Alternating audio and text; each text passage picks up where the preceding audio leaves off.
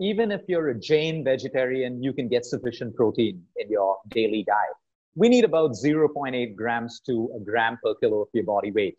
So if you weigh 50 kilos, you need about 50 grams of protein, which even a vegetarian diet can give you. Now, it also depends on your goal. Like he has a great body. He's working out. I can make out he's lifting weights. Now, I don't know what his goal is. If his goal is to become bigger and buff, his protein intake is obviously going to increase. So if you're going to become like a bodybuilder, your protein requirement can go to 1.5 to 2 to even zero point 0.5 grams per kilo of your body weight.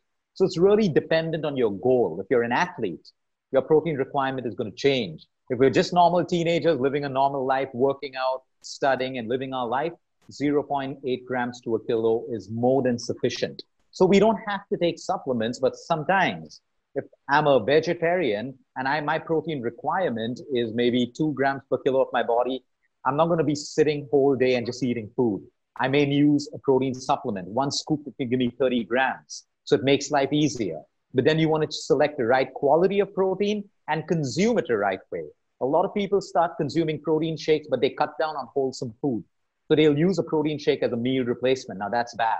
You shouldn't use a protein shake as a meal replacement. It is great to add after your workout or some point of the day if you're trying to meet your protein requirement, but never let it replace an entire meal.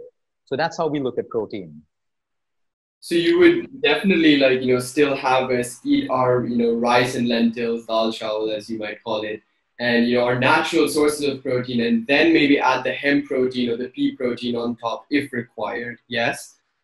Absolutely. We have an athlete in our country. Her name is Hema Das. She's the first woman who won a 400-meter race. Okay. When you look at her diet that she shared, she has dal and rice every single day of her life. No protein shake, no supplements until she won the first race. So you see, all of us think, when you look at some of the farmers, you look at their bodies, they're ripped. The women don't have an ounce of weight on their body.